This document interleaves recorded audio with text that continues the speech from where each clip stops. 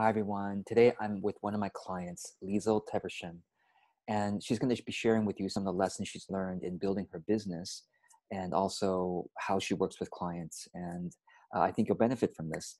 So, Liesel, thank you so much for being here. Thank you, George. It's such a pleasure to be with you today. Yeah, thanks for taking the time. So let me read your bio so everyone can have a context of what you do, and then we'll get into some of your business lessons.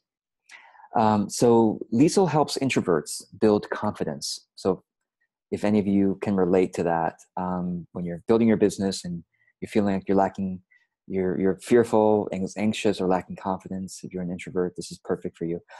Liesel helps people work through the blocks and fears that stop them and to find and embrace their true, authentic strengths. Some of her favorite tools are EFT, emotional freedom technique. Some of you have heard of it as tapping. And also the Gallup Strengthsfinder, which is probably the most well-known, respected sort of measure of one's character strengths, that are effective in work and in relationships, etc. Used together, they provide a solid foundation for any introvert who wants to make a difference in the world in their unique and quiet way. So I love that bio. Thanks, Liesel. Thanks. So you've learned a lot in building your business over the last few years. And one of the things that we were talking about that you might want to share is reframing marketing. And I think that's especially useful it's useful for everybody who wants to build an authentic business, but particularly introverts. So tell us about what you mean by the importance of reframing how you think about marketing.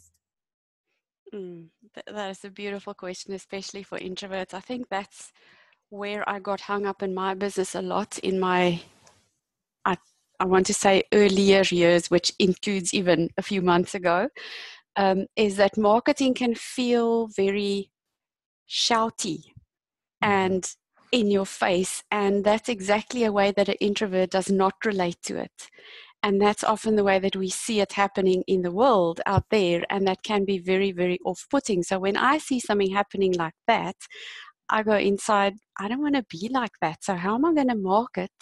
How am I going to get my business out there that's not going to give me that sleazy, shouting in my face, pushy, controlling feeling? And so I made many mistakes. Well, let's call them mistakes, but they may be just that's the way it went. In 2014, I did a Telesummit, and but I did all that hard work and nobody knew about it because I didn't know how to market, how to put it out there without giving off that feeling that I'm so trying to avoid.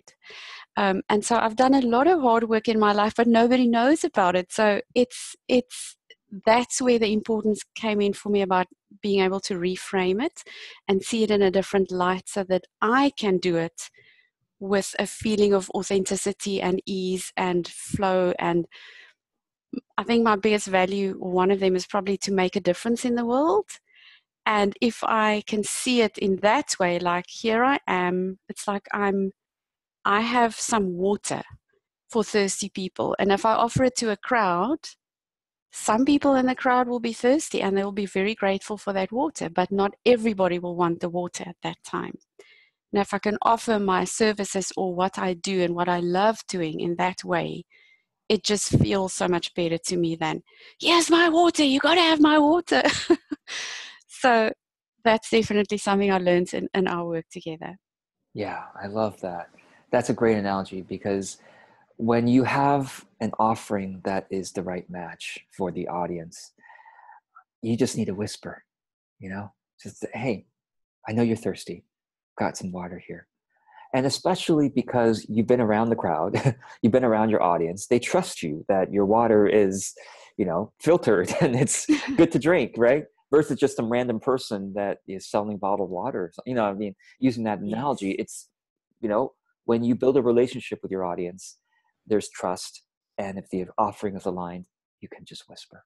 And so I love the idea of marketing not having to be about shouting, because that's typically how we've all experienced it. Loud, brash, salesy, big red font, excited, car salesman type of thing. So thank you for helping us to see that marketing is about connection, right? And that's what introverts are really great at. So say more about that. I mean, the strength of introverts in building relationships compared to maybe extroverts. So maybe, touch on that a little bit. Yeah, that's a great point. Many introverts don't necessarily find it very easy to reach out to somebody they don't know. But once they know a person, it is so easy and natural for them to continue to build the relationship and deepen the relationship. So there also maybe we can reframe it a little bit in just seeing the other person as there is a person who I can connect with. It's a real human being with their own problems, their own challenges, their own things that they need solutions for. And I may or may not be that person, but if we can just make it about the connection and real heart connection, and just this is a human being with struggles just like me. And introverts find it really easy, I think, to work on the connection level, where it's not about you have to use the thing that I have that I can offer you, but we're human beings with the same struggles, the same problems. We all want to be happy. We want to be loved, appreciated for who we are. And I think introverts are just fantastic with that. So they may do it one person at a time, which just feels so much more easy, authentic, and natural for an introvert. Yeah, I love that, one person at a time. And I'll kind of apply that lesson to content.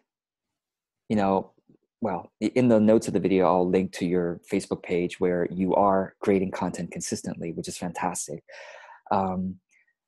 When we create content, instead of feeling like we have to please everybody, it's like if we apply this lesson of, let me write for that one person. It's like, I'm just writing for Liesel today. I'm just writing for George today.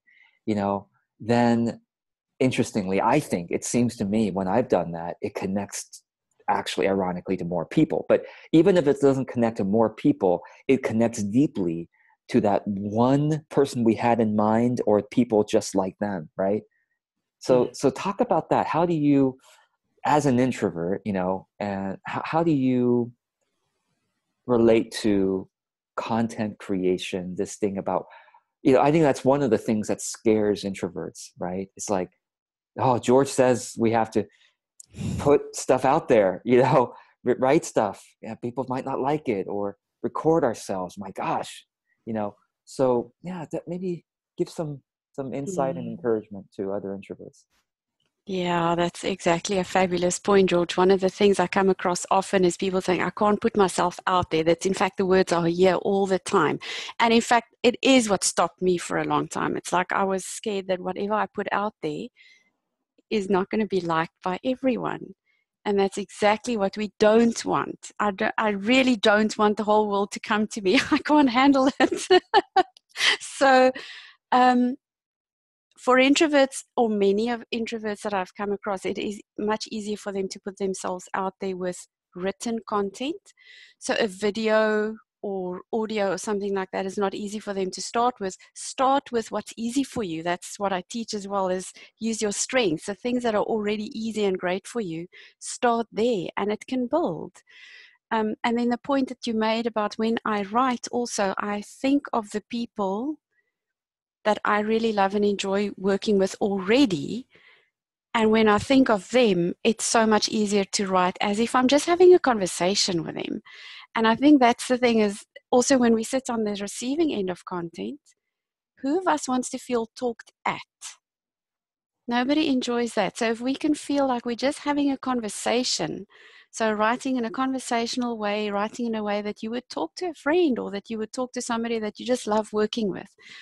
And that content journey has been very valuable for me as well, as I've been learning from you, is to do it more regularly and consistently. I think that was one of my big lessons, is the consistency has helped me so much. Also just refining what it is that I really talk about. It's not just, it's as I'm going on this journey, I'm finding that I'm talking about things slightly differently, but it keeps coming back to the same sort of topics. And so it's helped me to refine, what is it that I'm really saying? What is my most important points? Yeah, I love that. So one of the maybe thoughts that keep people from being consistent in their content, and maybe more true for introverts too, is this idea that I'm only going to write when I am feeling inspired to write. So I'm going to wait for the inspiration and the motivation, and then I will put something out there. What are your thoughts about that? I have many thoughts about that. And one of them is because I wrote a book, it was never going to be possible to finish that book if I only wrote when I felt inspired. I had to put my seat on the bum every day for whatever number of hours it was that I had available in that day, and write whether I felt like it or not. And often,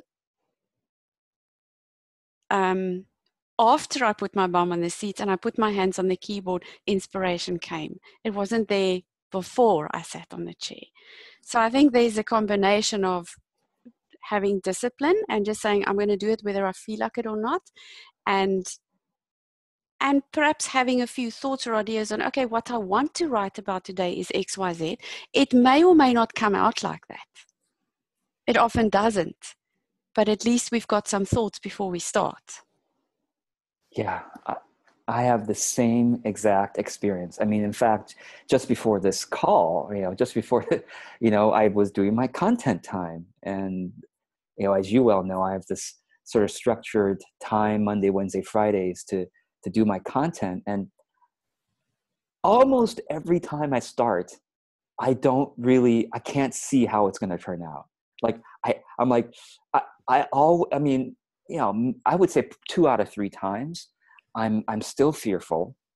I'm still like, I can't see how this is going to turn into anything good at all.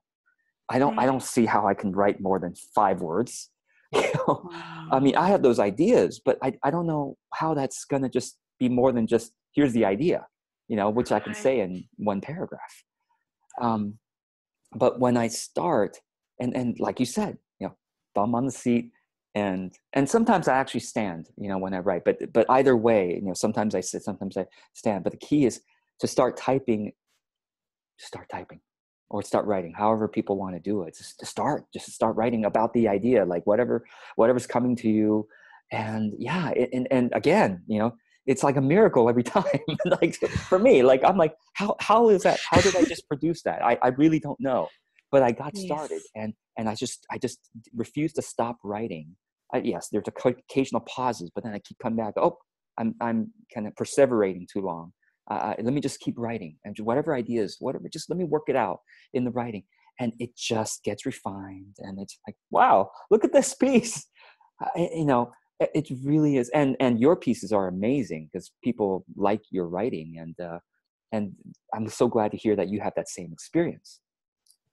Absolutely. And I love what you said, everything. And one point I want to add that may also be helpful for people because of my background with the Strengthsfinder is, for some people, it's far easier to express themselves verbally because they have a talent called communication, which is about verbal expression.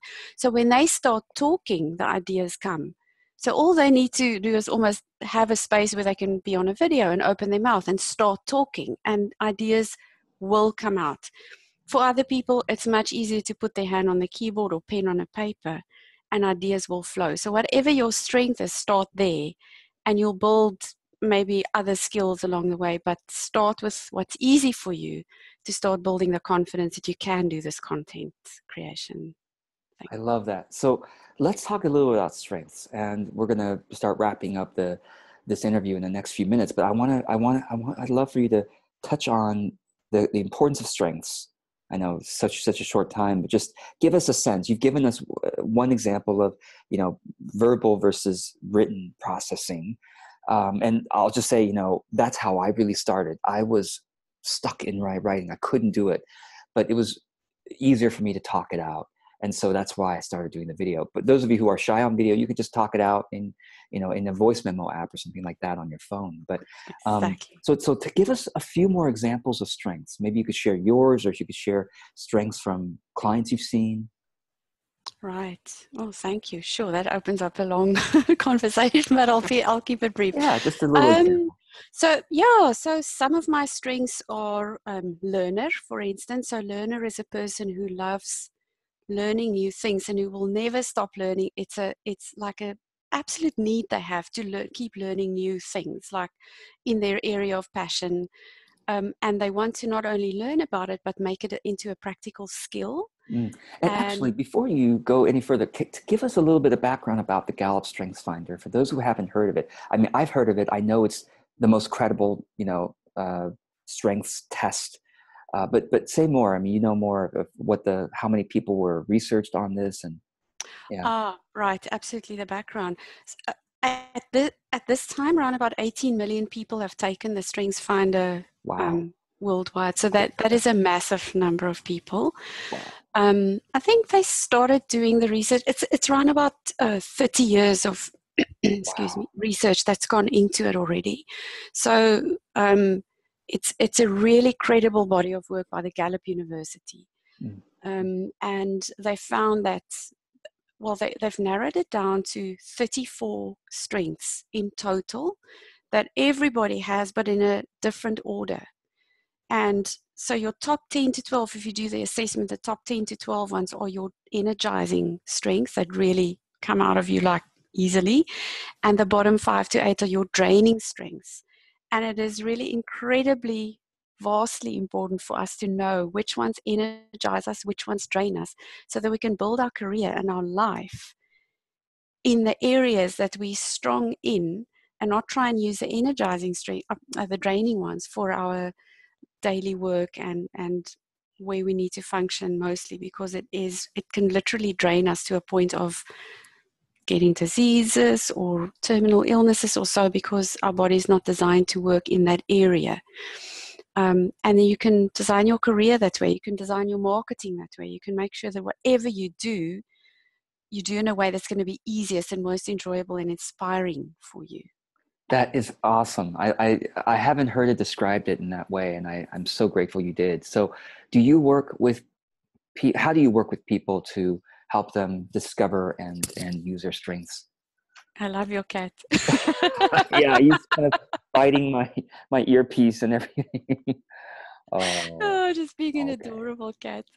So I work one-on-one with people on a strengths journey. Some people just want to start with a top 5, which is a possibility, and then we do 2 or 3 sessions to really dive deeply into that. And other people want to know their full 34, so that we can discover what the draining strengths are as well. And so it's a journey of about 6 sessions to really go deeply and discover it in their life and apply it directly to how is it going to work best for them. And where are pitfalls, and we can they make more of what they have. So it's a really an individualized journey, and profoundly confidence building and relieving also, because many people let go of shoulds that they had all their life, and guilt. Wow. Yeah. So the way you start, obviously, is that the client will take the whole StrengthsFinder test. Yes. And if somebody already took it, they can still work with you to get your customized insights into how they apply their strengths and what they are. Okay, that's Absolutely. Really wonderful. Let's talk for like a minute or two about tapping and EFT. I know a lot of people watching this have heard of it. It's becoming actually kind of mainstream. I'm seeing it on the evening news, like the anchors are they're showing the tapping like that. So how do you, you've worked with it for years. So what would you like to say about that? Thanks, George. Tapping has been such a tool for me, even in my own life, to keep clearing the obstacles, the things that are in our way, like, I can't do this thing, I'm too nervous about it, or I have a fear to show up on a video, or I'm petrified to put myself out there. All those kind of things that are stopping us, the emotional things that are stopping us from taking action. We may have the skill but we're just too terrified to do that thing. Or procrastination. So there are just so many things that people let come in the way of showing their brilliance and of showing up in the world and shining their light.